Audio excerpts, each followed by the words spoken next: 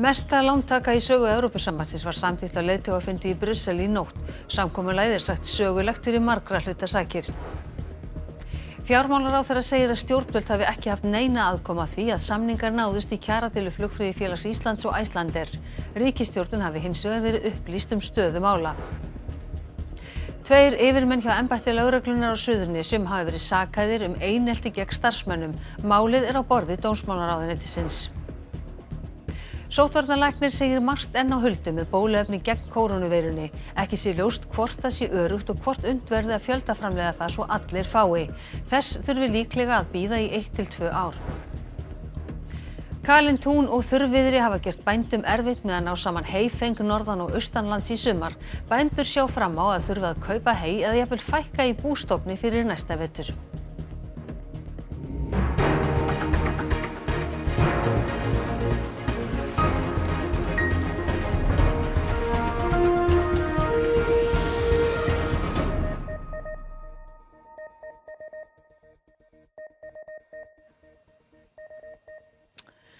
Komiði sæl. Aðildarríki Evrópusambandsins náði í nótt að koma sér saman fyrirkomulag bjargráðasjóðs vegna kórónuveirufaraldursins. Hann felur í sér mestu lántöku sem samþykkt hefur verið í sögu sambandsins. We have reached a deal on the recovery package and the European budget. 4 daga fundurinn var sá næst lengst í sögu sambandsins. Einungis munaði 25 mínútum að leiðtogarnir næðu að jafna 20 ára gamalt met í þeim efnum. Samkomulagið snýst lántöku og útdeilingu úr bjargráðasjóði ætluðum til að hjálpa aðildarríkjum að rétta úr kútnum eftir kórónuveirufaraldurinn. Framkvæmdastjórn Evrópusambandsins fær að láni 750 milljarða evra sem eru tæpir 120.000 milljarðar íslenska króna. Til samanburðar eru heildarútgjöld íslenska ríkisins 1.000 milljarðar króna á ári. Þetta er hæsta lántöku upphæð sem samþykkt hefur verið í sögu sambandsins. 390 milljörðum evra verður útdeilt í formi styrkja. 360 milljarðar verða í formi lána á lágum vöxtum. Þau aðildarríki sem þiggja styrki eða lán verða að uppfylla ákveðin skilyrði, til dæmis að skila fjárhagsáætlun til sambandsins. Þá geta aðildarríkin staðið í vegi fyrir úthlutun hver til annars. Forseti leiðtogaráðsins sagði niðurstöðu fundarins merkilega fyrir margra hluta sakir. It's the first time in European history that our budget will be clearly linked to our climate objectives. The first time that the respect for rule of law is a decisive criteria for budget spending. And the first time that you are jointly reinforcing our economies against a crisis. Leiðtogarnir kepptust við að mæra niðurstöðuna eftir langa nótt. Siamo soddisfatti. Det är en bra överenskommelse. Den är bra för Sverige, den är bra för Europa. Ich bin sehr erleichtert. Im Februar haben wir es nicht geschafft. Ich muss zugeben, ich bin mittlerweile etwas müde, aber inhaltlich sehr zufrieden. Este es un gran acuerdo para Europa. Un gran acuerdo para Europa. Y es un gran acuerdo también para España. Det er jo også et Europa, der går styrket ud af døren, om end klokken er blevet mange. Eiríkur Bergmann, prófessorinn í stjórnmálafræði, velkomin hingað í myndavélina til okkar. Forsætisráðherra Danmerkur, hún var að segja þarna eftir þessa niðurstöðu fundarins, þá standi Evrópa sterkari. Var þessi leiðtogafundur, prófsteinn á samvinnuna innan Evrópusambandsins? Já, þetta má segja það. Það hafði reynt verulega á bandalagið undanfarið, sér í lagi í flóttamannakrísunni, þar sem ákveðin illindi höfðu komið upp. Bandalagið hafði farið í gegnum hverja krísun og fætur annari.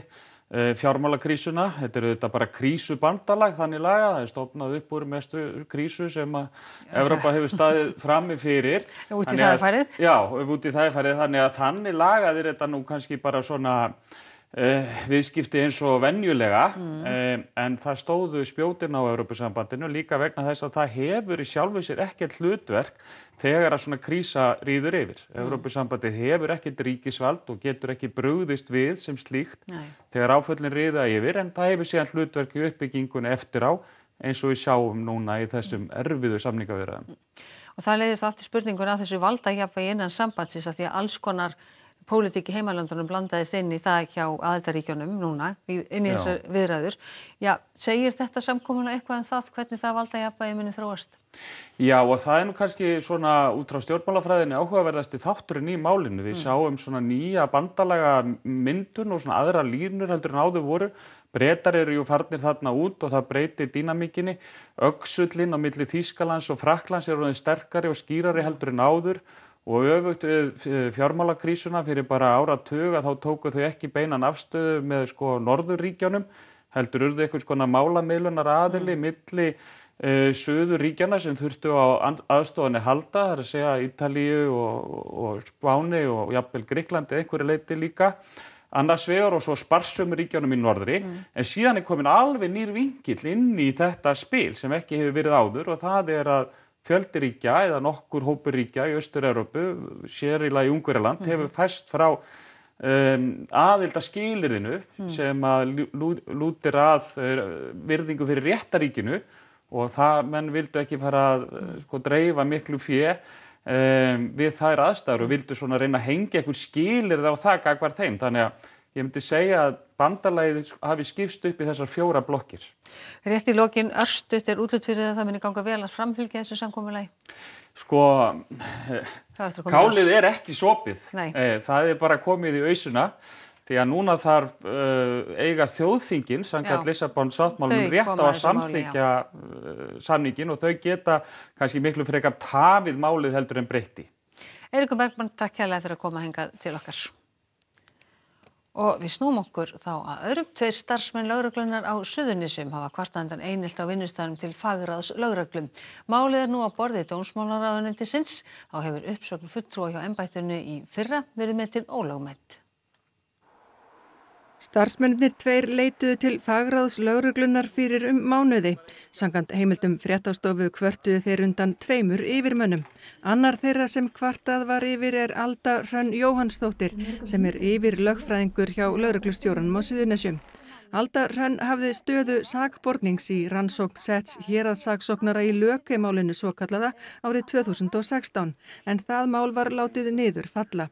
Bæði Alda Hrönn og hinn yfirmaðurinn sem situr undir ámæli eru nú í veikindaleyfi frá störfum. Hvorugt þeirra vildi tjá sig málið. Fleira hefur gengið á hjá embætti lögreglunar á Suðurnesjum undanfarið. Í fyrra var starfsmanni á lögfræðisviði sem Alda Hrönn stýrir sagt upp störfum en ríkislögmaður hefur komist að þeirri niðurstöðu að uppsögnin hafi verið ólögmæt. Ríkið hefur viðurkennt bótaskyldu vegna uppsagnarinnar. Þetta staðfestir lögmaður fulltrúans. Ólafur Helgi Kjartansson, lögreglustjóri á Suðurnesjum, vildi ekki tjá sig við fréttastofu þegar eftir því var leitað. Samkvæmt upplýsingum frá embætti ríkislögreglustjóra er eineltismálið á borði dómsmálaráðuneytisins. Þrátt fyrir ítrekkaðar tilraunir hafa engin svör borist frá ráðuneytinu við fyrirspurnum fréttastofu málið. Bjarni Benediktsson, fjármálaráðherra, segir að stjórnvöld hafi verið upplýst gang mála í kjaraviðræðum Icelandair og flugfreyjufélagsins. Ríkisstjórnin hafi þó ekki haft neina aðkoma að því að samningar náðust í deilunni. Nýr kjarasamningur flugfreyjufélagsins og Icelandair var undirritaður síðustu helgi eftir að ríkissáttasemjari boðaði deiluaðila á sinn fund. Stjórnendur Icelandair höfðu lagt mikla áherslu á að ná samkomulagi við allar starfsstéttir félagsins fyrir væntanlegt hlutafjárútboð í næsta mánuði. Fjármálaráðherra fagnar því að samkomulag hafi náðst. Ég held að það hljóti allir að sjá að það er mikilvægt í þeirri vinnu sem félagið stendur í, sem er að endurskipuleggja fjárhag sinn og að ljúka kjarasamningum við allar þessar meginstéttir eru lykil áfangar í þeirri vinnu. Ákvörðun stjórnenda Icelandair í aðdraganda samkomulagsins að segja upp öllum flugfreyjum og leita eftir samningum við annan samningsaðila á íslenskum vinnumarkaði, eins og það var orðað í yfirlýsingu, hefur verið harðlega gagnrýnt. Forystumenn verkalýðshreyfingarinnar hafa sakað félagið að grafa undan samningsrétti launafólks. Bjarni segir að ríkisstjórnin hafi verið upplýst stöðu mála en ekki beitt neinum þrýstingi. Þetta eru kjarasamningar sem eru alfarið á forsendum félagsins og stéttarfélagsins og okkar aðkoma er í raun og veru engin, enda er þetta samningar á almennu markaði. Hins vegar var það þannig að í gegnum ríkissáttasemjara og svona í einhverjum samtölum þá voru menn upplýstir það hver staðan var. Já, hingað komið Magnús M. Norðdal, lögfræðingur ASÍ, vertu velkominn. Já, þessi ákvörðun ASÍ eða Icelandair að segja upp flugfreyjum og leita eftir samningu við aðra aðila á vinnumarkaði. Að þínum mati þetta í samræmi við lög og leikreglur á vinnumarkaði? Nei, þetta langt í frá í samræmi við lögin frá 1938. Það er tekið mjög skýrt fram í 4. grein þeirra laga að atvinnurekendur sé með öllu óheimilt að hóta starfsmönnum sínum uppsögn eða segja þeim upp til þess að hafa áhrif á afstöðu þeirra, hvort sem eru stjórnmálaskoðanir eða afstöðu þeirra í vinnudeilum, og það var nákvæmlega það sem gerðist þarna, að það var beitt uppsögnum til þess að hafa áhrif. Tilraunin var að reyna að hafa áhrif á afstöðu þeirra í vinnudeilum og það er ólögmætt. Já, þannig það alveg kristaltært. Í mínum huga það algjörlega kristaltært fyrir utan það að það er óheimilt að beita uppsögnum sem þvingunar aðgerð á vinnumarkaði. Það er mörg fordæmi fyrir því að þegar starfsmenn hafa sagt upp til þess að þvinga atvinnurekanda til eitthvað, þá er það ólögmætt. En nú bæði Icelandair og samtök atvinnulífsins telja að Icelandair hafi verið í fullum rétti til þess að fara þessa leið. Ertu að segja þá að það sé núna mikil óvissa í loftinu í rauninni samningsstöðu verkalýðsfélaga? Ég reyndi nú að leita mér upplýsinga á vef samtaka atvinnulífsins það hver væru þeirra rök fyrir þessu, fann það nú ekki. Nei. En þeir halda þessu fram á Icelandair líka? Já, þeir hafa haldið þessu fram og gerðu það þarna í einhverju yfirlýsingu. En þá ber að hafa það í huga að þeir hafa beitt öðrum rökum fyrir félagsdómi og við annarra skoðunar. En að þínu mati, hvað segir þetta í rauninni? Breytir þetta með einhverjum hætti andrúmsloftunum til dæmis á vinnumarkaði? Það getur gert það þegar annar aðilinn beitir aðgerðum á vinnumarkaði sem ekki standast lög eða eru jafn brútal eins og þessi aðgerð var, þá hefur það auðvitað, eða getur það auðvitað haft áhrif á traust á milli aðila. En í þessari deilu, og þá reyndist það vera sá góði vilji sem Flugfreyjufélag Íslands hefur og Flugfreyjufélag Íslands hefur, þá einlægi vilji þeirra til að semja sem að lokum leysti síðan úr deilunni þegar aðila gátu síðan mæst á miðri leið. Magnús Norðdal, lögfræðingur ASÍ, takk fyrir að koma hingað og útskýra þetta fyrir okkur. Takk sömuleiðis. Sóttvarnalæknir segir viðbúið að bíða þurfi í 1 til 2 ár þar til unnt sé að hemja kórónuveirufaraldurinn með bóluefni. Fregnir af rannsóknum séu jákvæðar en ekki sé vitað hve öruggt bóluefnið er. Upplýsingafundir almannavarnir orðnir býsna margir eða 87 talsins. Vinsældir fundana hafa þó dalað. Sunnudaginn 5. apríl horfðu 30,3% þjóðarinnar á upplýsingafundin en 5. 9. júlí voru það einungis 4,4%. Því kemur tilkynningin á fundinum í dag ekki sérlega á óvart. Já, við verðum hér aftur næstkomandi 5. með upplýsingafund sem er vantilega þá svo síðasti í einhverju bili. Við tökum vantilega frí í næstu viku og sannlega það næstu líka. 1600 sýni voru tekin á landamærunum í gær og rannsökuð. Fram til þess hefur sóttvarnalæknir sagt að hámarksfjöldi sýna sem unnt sé að rannsaka séu 2000 á dag, en svo tala kann að breytast. Forstjóri Landspítalans segir ekki hægt að segja hver talan sé nú. Nei, í rauninni er það mjög erfitt af því að hún ræðst að því hvað við keyrum mörg skimunarsýni saman. Nú virðist sýna fjöldin sem þarf að taka og skima og prófa vera nálægt 2000 markinu. Hefur áhyggjur af að þetta sé bara komið upp í þak? Það kemur örugglega að því. Það er ekki komið að því. Það var óvenjulega mikið í gær, það var minna í fyrradag. Stjórnvöld hafa undanförnu leitað leiða til að tryggja unnt sé að skima alla þá farþega sem þarf að skima. Ein leiðin er að hefta komur ferðamanna. Önnur er að fjölga á löndum og öruggum lista, en fólk sem kemur frá löndum á listanum er undanþegið skimun. Páll segir að með nýjum tækjabúnaði sem verið sé að taka í gagnið aukist afkastageta í sýnarannsóknum. Rannsóknir á bóluefni við COVID-19 í Bretlandi lofa góðu.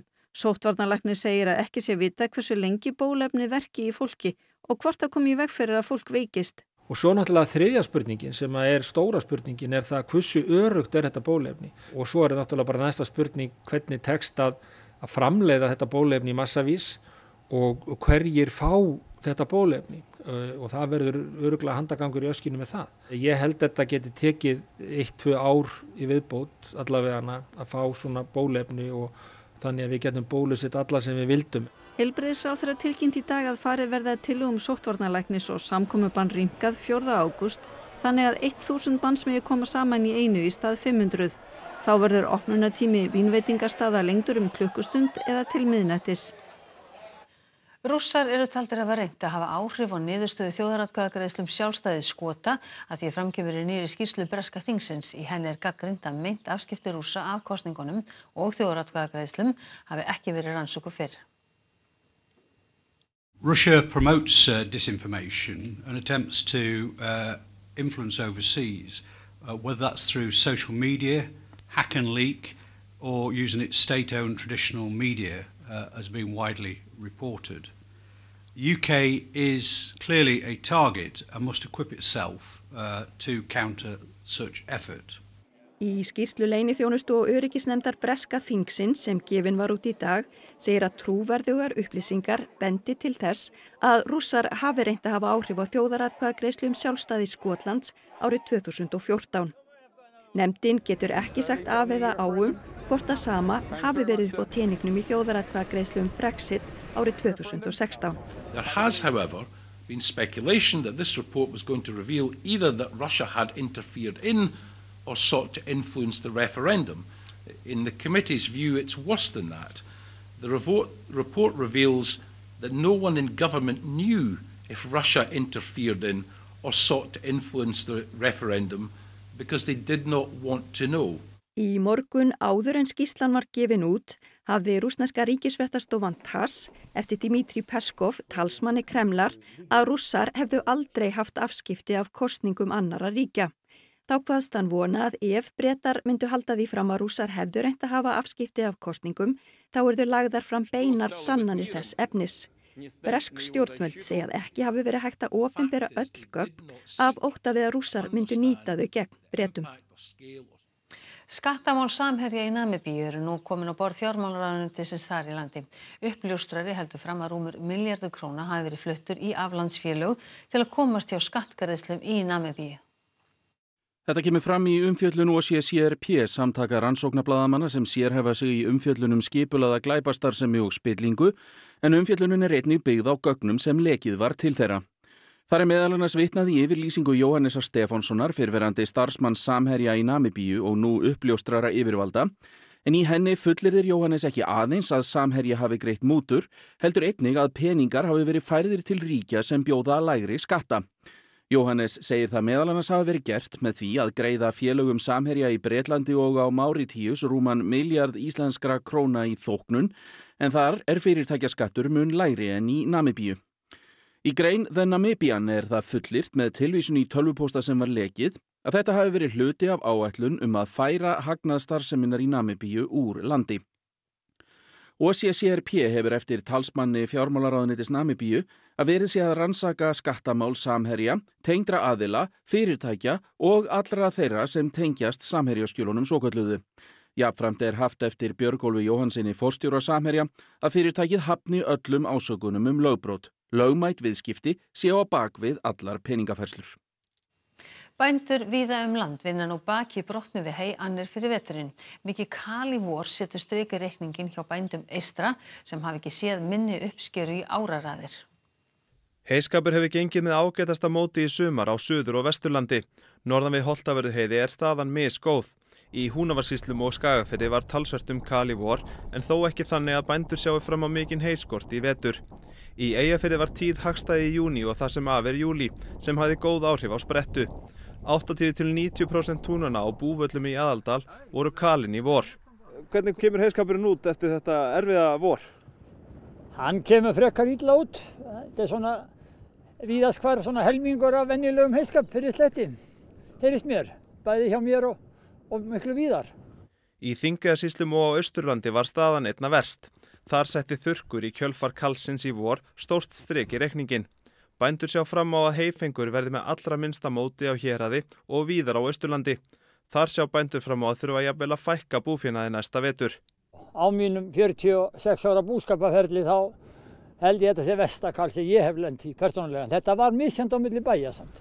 Svo hefur sumarið heldur ekki verið þessu hagstætt, þannig að þessir erfiðleikar eru nú bara til að gera maður sterkari og við höfum oft séð það frekar dökkt bændur en bregðust alltaf vel við. Já, tún hafa víða skemmst og ekki útséð með heyfeng hjá bændum, en menn eru þó ekki að baki dottnir, aldeilis ekki. Hér í Svarfaðardal er gamla bindivélin komin aftan í og hér heyja menn með gamla laginu. Árni, hvers vegna eru það þessu? Þetta er nú aðeins svona til skemmtuna gert og eiga svona handa kálfum og hestum og annað. heldur en þurfum að opna heila rúllur fyrir þetta og þá hefur við bara gripið í þetta svona. Hafið þið gert þetta oft áður? Já, við hefum gert þetta svolítið áður, gripið þetta og að því þurrkurinn er það góður núna. Hvernig er hljóðið í bændum hérna í kringum ykkur? Er menn alveg með nægt hey til vetrarins? Ég held að þetta sé nú þannig að þetta sé svona ágætis og verði ágætis heimfengur fyrir rest. Þetta leit illa út í vor sko. Þetta leit mjög illa út í vor en ég held að það komi núna eins og bara seinni sláttur verði ágætur.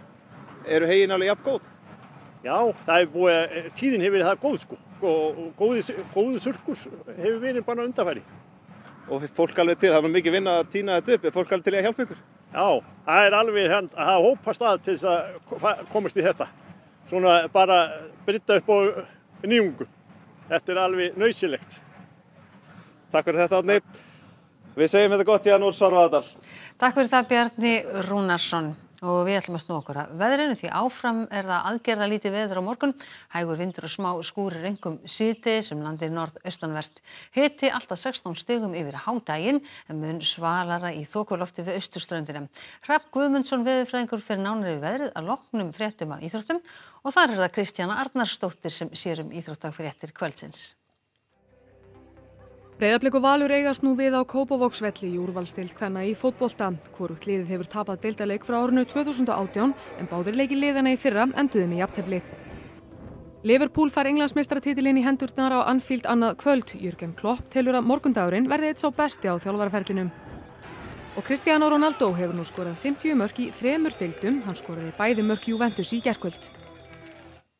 Þá ætlum við upp helstu fréttir kvöldsins. Mesta lántaka í sögu Evrópusambandsins var samþykkt á leiðtogafundi í Brussel í nótt. Samkomulagið er sagt sögulegt fyrir margra hluta sakir. Fjármálaráðherra segir að stjórnvöld hafi ekki haft neina aðkomu að því að samningar náðust í kjaradeilu Flugfreyjufélags Íslands og Icelandair. Ríkisstjórnin hafi hins vegar verið upplýst stöðu mála. 2 yfirmenn hjá embætti lögreglunnar á Suðurnesjum hafi verið sakaðir einelti gegn starfsmönnum. Málið er á borði dómsmálaráðuneytisins. Sóttvarnalæknir segir margt enn á huldu með bóluefni gegn kórónuveirunni. Ekki sé ljóst hvort það sé öruggt og hvort unnt verði að fjöldaframleiða það svo allir fái. Þess þurfi líklega að bíða í 1 til 2 ár. Kalin tún og þurrviðri hafa gert bændum erfitt með að ná saman heyfeng norðan og austanlands í sumar. Bændur sjá fram á að þurfa að kaupa hey eða jafnvel fækka í bústofni fyrir næsta vetur. Og þessum fréttatíma lokið og þær komið að íþróttum og veðri. Nýjustu fréttir má alltaf finna inn á rúv.is en næstu fréttatímar eru klukkan 10 kvöld í útvarpi og í sjónvarpinu. Við sjáumst þá. Sæl að sinni.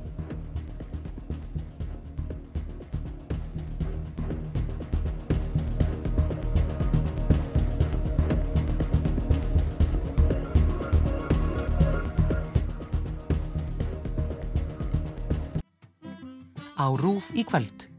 Sumarlandinn verður á flakki í sumar og hittir landan fyrir upp á fjöllum út í garði.